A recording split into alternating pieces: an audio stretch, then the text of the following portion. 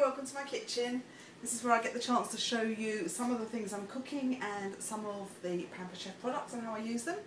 So the first thing I want to show you is tonight's dinner. We have been away for the weekend in Brighton. We've just got in. I haven't got very much time to be cooking, lots of things to catch up on. So I'm using my fantastic rectangular baker.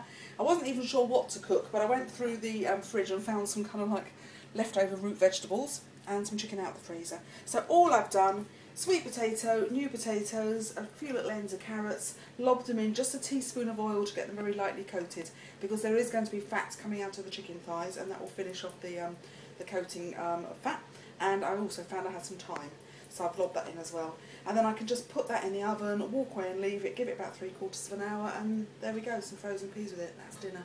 So I also know that tomorrow I'm going to be really busy and I haven't got very much time for food prep at all. So I thought I'd get ahead and make a spaghetti bolognese to just be heated up for tomorrow night.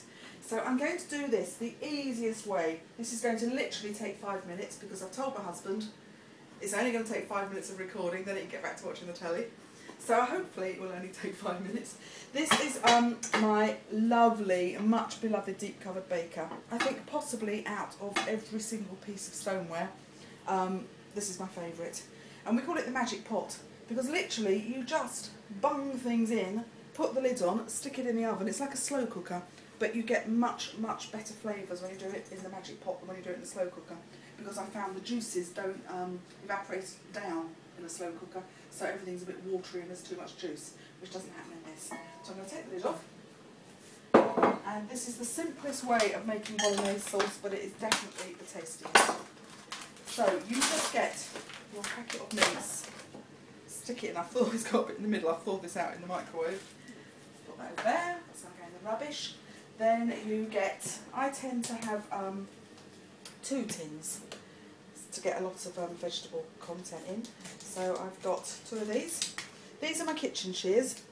They lock together like that for storage. They are very sharp. You can cut through chicken bones, you can prune your roses, you can cut fuse wire.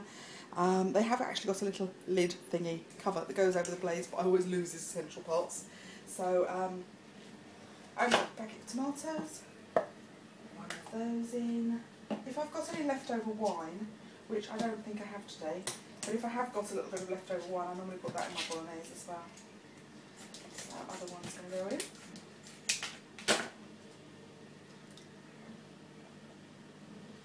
Then I'm going to put some onion in, 1 big or 2 small. I've got 2 small, the only onions I had left in my fridge.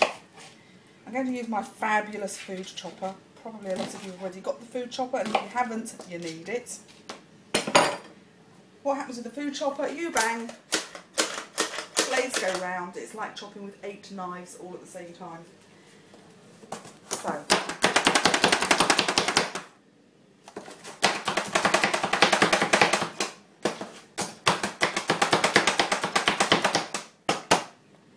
all chopped. How long would that have taken me with a knife? I'm just going to show you a little bit more finely. So that looks like that now. But if you want to keep going, you can literally make it as fine as you want. So I'm going to pop my onion in next. Then I'm going to have some garlic. Oh, this is, thank you. Husband's reminded me to show you things. This is one of our flexible cooking mats. You can get big ones, you can get little ones. They're flexible, as you see, so you can kind of funnel things. They're really handy if you're camping or if you want to take something on a picnic, because they're small, they're light, they're easy to wash up. They're slightly sticky on one side, so they don't sort of slide around when you're trying to chop. And they've also got measurements, inches and centimetres. And they come as a set of 3 in 3 different colours. So that if you want, you can have, say, the red one for raw meat, the green one for vegetables, the yellow for anything else you fancy. Now, I tried, I'm going to pop the lid on actually because this onion's a bit pungent and it'll make me cry. I tried to find my garlic press. I don't know what I've done with it, it's vanished. So this does give me a chance actually to show you the garlic slicer. Now this I love. If you don't much like cooking, frankly, I don't suppose you're going to use it. But if you're like me and you do like cooking and you do things like stir fries and curries and Thai things, it's fantastic. And what you do is you peel your garlic, you pop it in, you can have loads in there, pop it in like that, pop the little lid on, and then just turn, and it works like a sort of pencil sharpener. And out come all these beautiful, thin, even, lovely slices of garlic, like so. And then, can you see there's nothing left? You don't get all the scraggy bits left at the bottom. What a good thing that I'm married to somebody who is actually a BBC technician and does cameras and sounds. I chose him well. Sorry, you're backlit. So in here, I'm just going to put my garlic. If you press garlic, you get a much more strong, pungent flavour. If you want a bit of garlic flavour but not quite so strong, then sliced garlic's the way to do it. As I said, I would have pressed it, but I couldn't find it. You're getting hungry. Yeah. Then we need a few flavourings. So I'm going to pop in some... I mean, you'll know how you do your bolognese sauce, so whatever you normally put in your bolognese, just put that in. So we'll have a little bit of extra tomato puree, probably about that much. Some Italian seasoning, obviously if you've got fresh herbs you can use those, but I find it quite handy to keep in dried herbs. And then my secret ingredient is one of these, Knorr or Knorr or whatever it is, a stock gel thing, because I do find that supermarket mince doesn't have an awful lot of beefy flavour, so it's very handy to beef it up a bit by popping one of these gels. Then I'm going to use one of my scrapers. We've got this one today because it's just the first one that popped out when I went to grab something. I love these. I would not be without a scraper because they stir beautifully and they're heat proof, they won't melt. It's still slightly frozen, this mince, so that'll be okay. It's going to be slow cooked, so it'll be fine.